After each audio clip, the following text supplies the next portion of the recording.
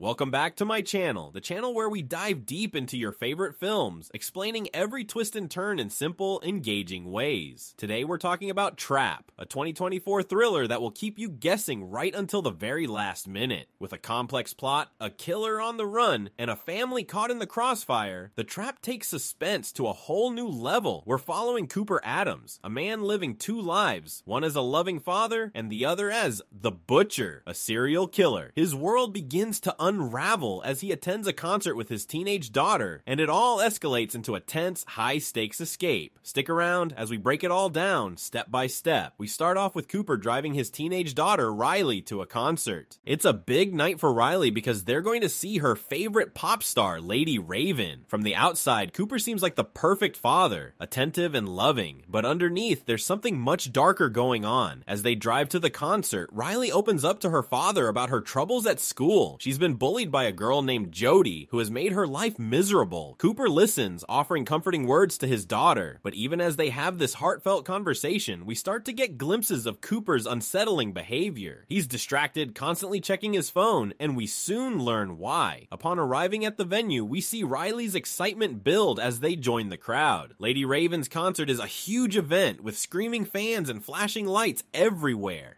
Riley is eager to enjoy the show, and Cooper does his best to keep up the facade of being a normal, doting dad. But as soon as Lady Raven takes the stage, Cooper excuses himself and heads to the restroom. That's when we first get a look into his true nature. In the bathroom, Cooper checks his phone again, and we see that he's not just looking at messages or social media. Instead, he's monitoring a live camera feed of a man tied up in a dingy room. This man, Spencer Gordon, is Cooper's latest victim. Cooper has been keeping Spencer locked away in a remote hideout, and this feed lets him keep an eye on his captive. The tension immediately rises as we realize that Cooper isn't just an ordinary dad, he's the Butcher, a notorious serial killer. As Cooper exits the restroom, he bumps into Jody's mother, who insists on talking about the drama between their daughters. It's a small, uncomfortable moment that Cooper tries to brush off, but it highlights how his two worlds are starting to collide: his normal life as a father and his dark, murderous side as the Butcher.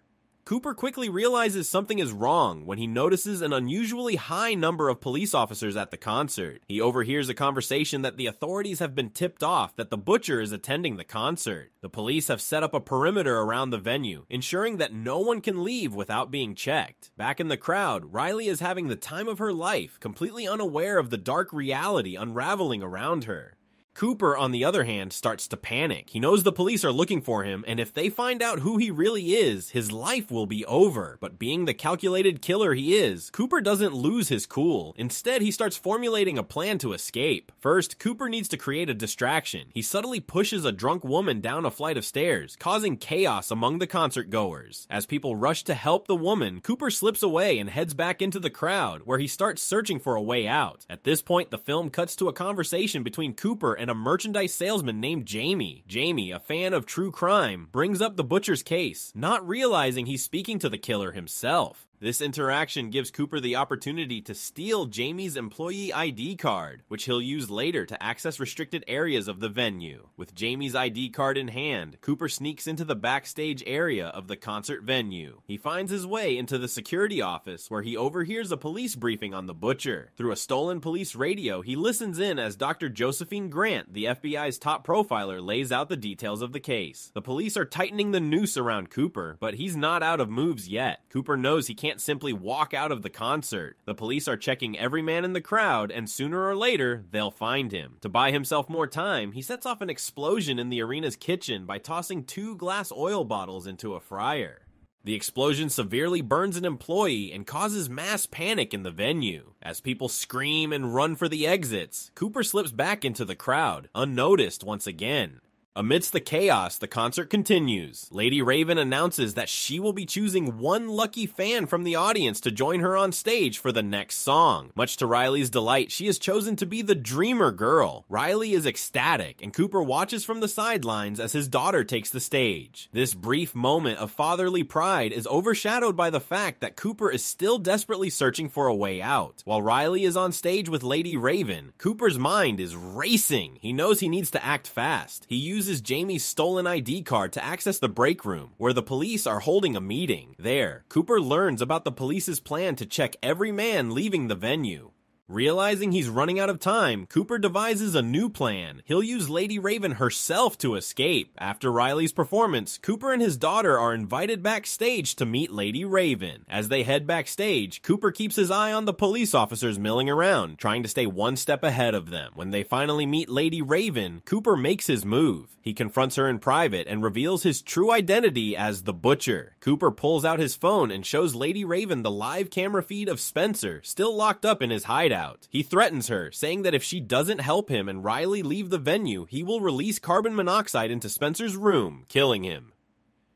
Lady Raven, terrified for Spencer's life, reluctantly agrees. Cooper tells her to let him and Riley leave in her limo, knowing that it won't be searched by the police. With no other choice, Lady Raven goes along with the plan. Cooper, Riley, and Lady Raven leave the concert in the limo with the police completely unaware of what's happening. As they drive away, Lady Raven tries to think of a way to turn the situation in her favor. Cooper, meanwhile, is fully aware that Lady Raven might try something. He's constantly watching her, making sure she doesn't alert the authorities. When they arrive at Cooper's home, Lady Raven takes advantage of a brief moment of privacy to grab Cooper's phone. She uses the phone's camera app to speak to Spencer, trying to get more information about where he's being held. Through a live stream, Lady Raven reaches out to her fans, describing the location Spencer gave her. One of her fans recognizes the place, a broken lion statue near a house with a blue door, and alerts the police.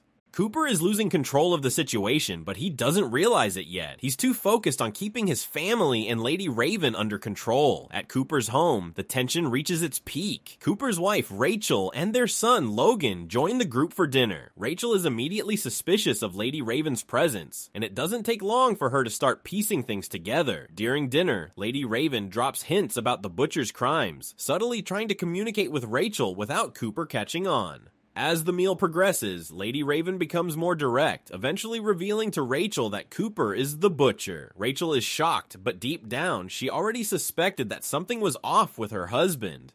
Cooper tries to deflect the accusation, but it's too late. The truth is out. In a desperate move, Cooper grabs Lady Raven and threatens to kill her if anyone tries to stop him. He drags her out of the house, planning to make one final escape, but the police are already on their way. Just when it seems like Cooper has the upper hand, the film delivers a shocking twist.